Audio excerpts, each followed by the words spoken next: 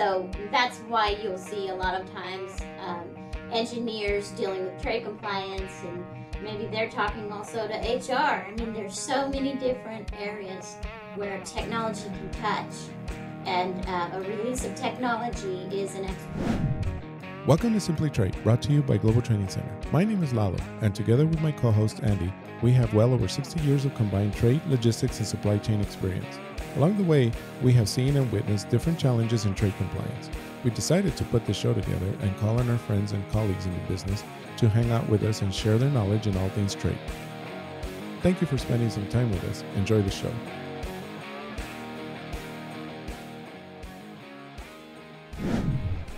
All right, so Michelle, with the pitfalls, and again, I love the concept here, the pitfalls of advanced export compliance, is why don't you just start off with where, in general, what you're going to talk to us today about, and before we go too much further, this is like kind of on the side note, but for those when we're talking about, well, it requires a license. What's a license going to do? Is it more of the extra bureaucracy that would be tied to the commodity, that if I have to file for a license, it's going to make my company, it forces us to become more aware of what really we have to do and where that's going, and that we're going to control where that product goes? Or is it just a bureaucratic thing for the government to charge me an extra fee? It is definitely not about the fees. License applications, generally speaking, do not have fees to the government. You may have one to someone who's preparing the license application for you, but You're not going to have a fee that you're paying to the government. What they do is they're going to ask you all about your product, everyone in the chain of command, who's going to control this thing, where's it going to end up, and they want to know that this is safe to ship. So the license says either yes, we trust you, you can ship this, or no, we think this is a terrible idea. Okay. So yeah, it's permission. Right, and like I said, it to go through that process to show the due diligence as appropriate. It's something that company, there's going to be some parties in the company that will gain firsthand knowledge of that particular product and that transaction, and will be held accountable for it. So it's like you have a responsibility to make sure that that product goes out and it's licensed, and especially if it comes back in, it's all tied in with the same declaration to the government. So okay. Yeah. Next point. Yeah, so licensing, that's I'll just throw in that licensing is another area where we see a lot of mistakes. Not only do you have to use the proper form, but this is not like fourth grade going in, filling out a form, and you're done. There's a form, but what you're doing is making an argument to the government that you can export. So if you forget any minute detail, like maybe you forgot to mention that your product is flammable. I don't know, I'm making this up. But it needs to be really detailed. And so licenses are another area where we see a lot of pitfalls. Okay, to that extent, I will say before we go on to the next one is it would be, I think, wise that if you have products in your company that do require licenses, and there's different types of licenses and things of that nature as you're looking at it, but I would highly recommend, and see if you agree, that you charge somebody within your organization to become a first-hand, top-level expert on a specific license and all the commodities thereof that are tied in around that particular license. Would that not be a smart move? Oh yes, that would be a great idea, especially if you plan to continue working in the same products in the future, or the same types of transactions. You're going to have repeat licenses, and it would be great to have someone who knows what they're doing that you can count on every time to file the correct license application. We've seen instances where somebody just gets assigned a license application, they write a little letter, and they completely forget about the form. You know, this can happen. There's so many areas where they can make a mistake. So I like the idea of having one designated person or more than one. Well, and it also comes back to, there are companies that, especially if they're large ones, that have established a transportation council, a logistics council, something to that effect. To me, this would be an ideal scenario to where the compliance needs to be part of that. So if you're an executive level and you have these organizations under you, purchasing being one, or sourcing, purchasing, sourcing, I consider the same, it should be participating, but along with the transportation, the logistics as far as warehousing, the compliance, and all those things, that should be part of that council. And so that when something comes up and says, okay, we're going to review, we've got a situation here where we've got now product that is coming from Hong Kong. Well, with the scenario between mainland China now and Hong Kong and the scenarios there have been regulations that have changed. It's not the Hong Kong of days gone by. So can we still just do what we have always done? Well, the compliance side of things needs to look at it and go, oh, wait a minute, no, we've got some changes here, and I may not have all the answers right now, but let me take this scenario, don't do anything yet on it, let us have a chance to pull in the trade lawyers if needed, or the regulation side of things, and review that and see if this transaction now needs to be modified in some way, or can we even do it legally. Great point. Yes.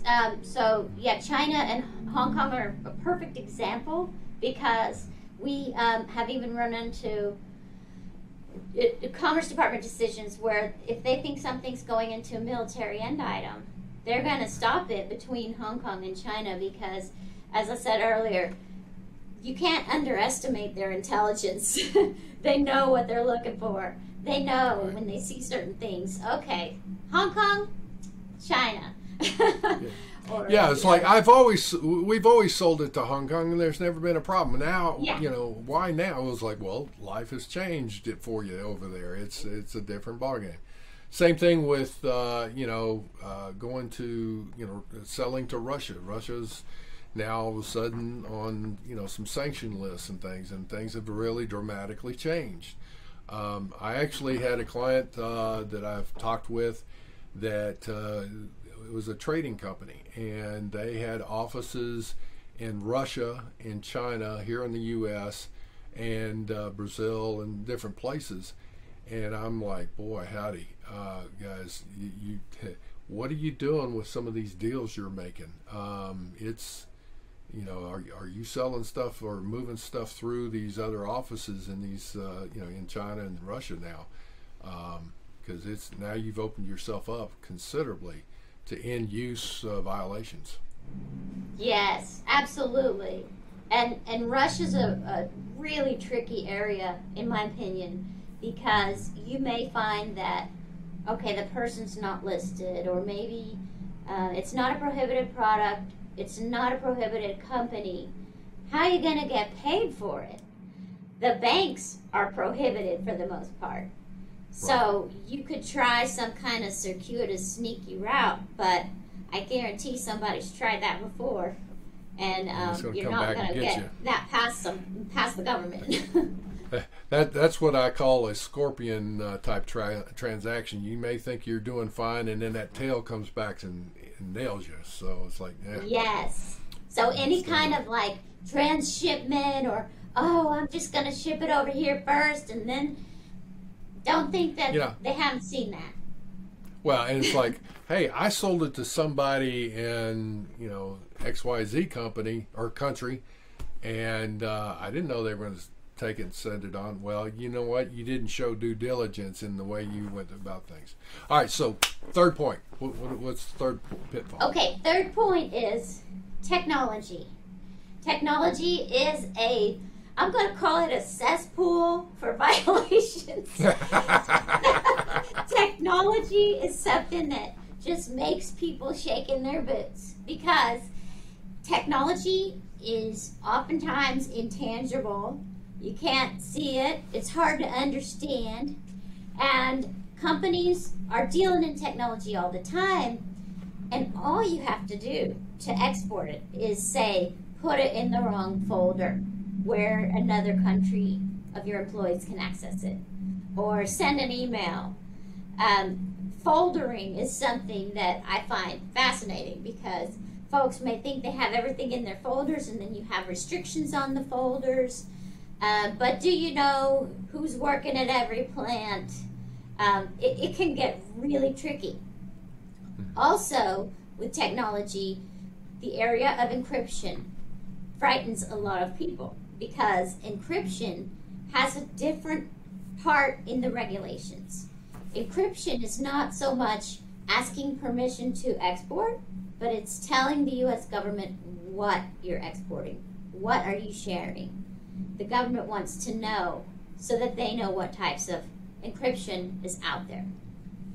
So when we're talking encryption, are you talking about sending a computer with an encrypted hard drive, or are you talking about emailing a file or transmitting some kind of a file that's encrypted to a foreign source? I'm talking primarily about sharing. I think your first example is perfect. Somebody maybe travels with a laptop and that laptop has a certain level of encryption embedded in it. Then you have just exported that encryption, not just the laptop. And if the encryption reaches certain levels, it's going to require either a license or a formal classification from the government, or it may just require an annual report. But okay, wait a minute. I'm sorry. Here, I'm getting confused here. So we're like, you may have to draw. You're gonna have to draw me a picture here. Okay, so here I'm gonna hit you a question. Is it the encryption or is it the data? When you're saying the encryption hits a certain level, I'm thinking it's more of the data in that file that may be involved in, let's say, the fan, the engineering specs on a fan of a jet engine. That would be the content, and that fan in that particular jet engine, let's say it's on a fighter jet. So if that file is on the laptop or whatever, but you're saying, and it's, hey, we're going to encrypt it. Encryption is to keep it safe so somebody can't decode it and without the source code, not the code, what is the key? All right, but is that what you're talking about? Is that it's the content of the file, not the encryption itself, or is it the encryption itself? I'm a little confused there. I'll get even more confusing and say both. Okay. So you're worried about the content because that could be controlled technology. And that content, that substantive content, might require a license or approval for export. There are certain exceptions whereby a company could use, say, a VPN, and if it meets a government standard that they call FIPS 140-2, that's considered high enough that it can travel from one company employee to another. But there's a second aspect of this. Encryption itself also has a completely separate part in the regulations. And that's more of a reporting than an asking permission. That's where, let's say I have some really brilliant new source code, and I'm going to share it with a foreign national employee who is a programmer who understands everything about software. I need to know if I can share that encryption technology with that foreign party, because for one thing, foreign governments may be trying to take that technology. They may be trying to use it. Also, we may need to hack it. I don't know. But remember the Apple thing where yes. The information was on an iPhone, and Apple didn't want to. Right. Yeah. They didn't want to. Well, all right. For those, again, it was a case where there was a criminal situation where somebody had their iPhone, and it was stored on there the way the Apple was. It was encrypted in such a way that it was making it extremely difficult to, if you will, hack the phone to gain the information on, hopefully, foiling some kind of terrorist plot, if I'm not mistaken. But the whole issue was Apple was not willing to decode the phone. If do I have that one right? Is that what you? Okay. Yes. Well, I guess normally my memory is as long as a turtle's tail, but this time I got that one. Okay. That's a great memory, Andy. Hey, I'm good on this one today. I've had my medicine. Okay. Yeah, Andy's had his meds. So okay, Yeah, actually, so with that, I'm sorry, with that example you were talking about, so what, where were we going? Is that type of encryption, is that requiring a license, you were saying, or something? So I guess what I'm saying is with that type of encryption, you saw a real life case where the U.S. government needed to know how to hack those phones and apparently couldn't do it. Right. If we are not the country that's the foremost, the best in encryption technology and hacking, what are we going to do when someone outsmarts us and they've got some plot and it's encrypted? This is exactly why they need to know what encryption levels are out there and what types of encryption different companies are using. So that type of encryption, so the point being is in the encryption itself could require the license, and so that it's knowing, so that somebody may deviously try and get their hands on that type of technology of that source code to be able to hack into other files that are using the same encryption. So that's what the intent behind a license of the encryption methodology versus the content of the file. I get that. Okay. Yeah. I can learn. I'm getting there. It's like I just learned something. And this is one of the most, if not the most, complex areas of export control that you can get to. It's confusing for a reason. It's not you.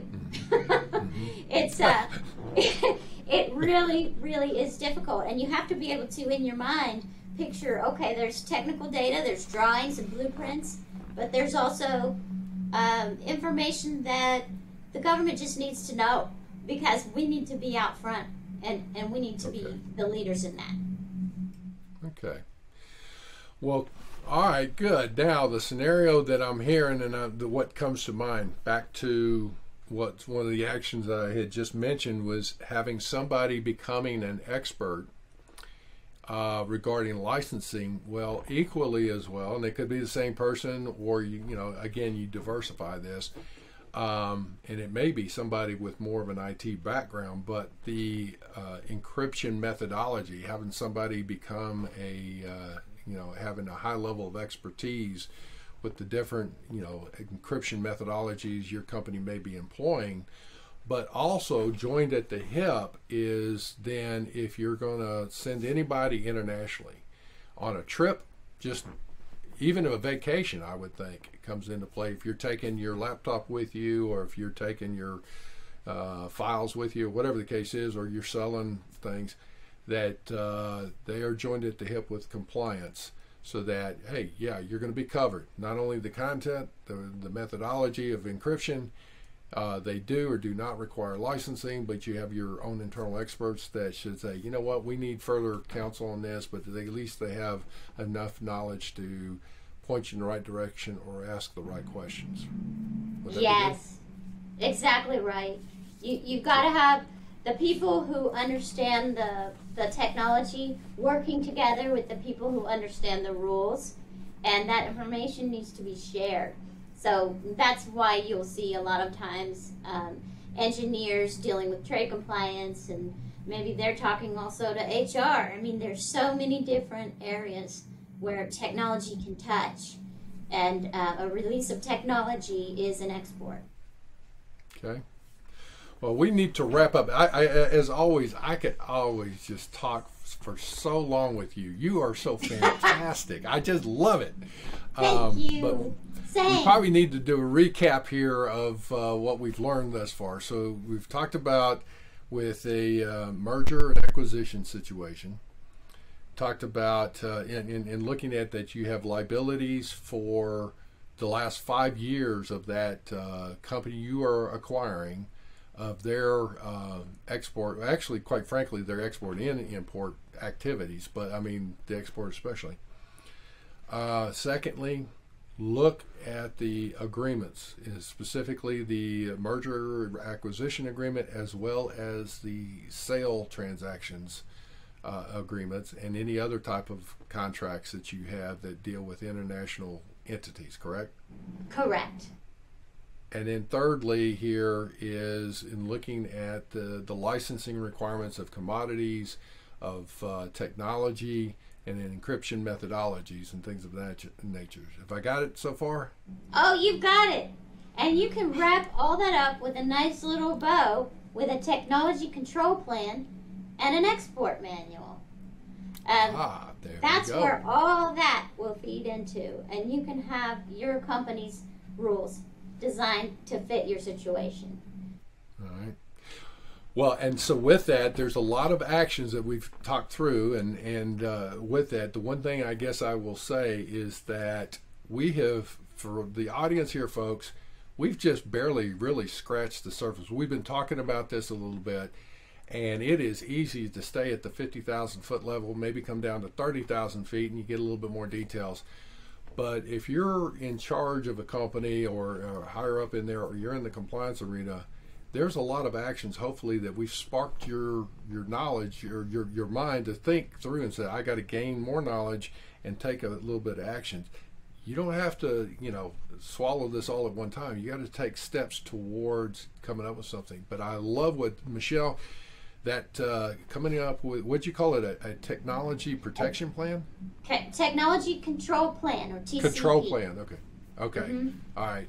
So that's something that on the surface sounds very impressive, and I'm sure in doing it and pulling that together is not just something you just sit down and say, oh, let me just write this out a little bit. That's going to take involvement from a lot of different entities of your company. Yes, and it will require good communication, but having that will go a very long way in protecting the company. If nothing else, having a short technology control plan, anything in place, is better than having zero effort to control technology.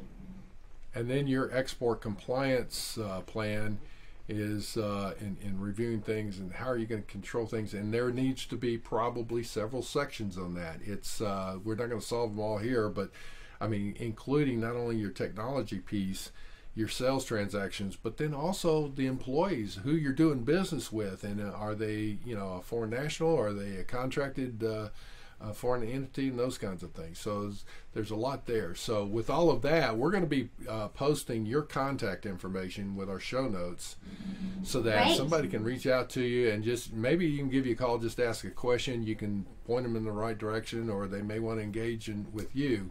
But there's a lot of folks out there that could probably supply a lot of support for companies in a lot of different venues.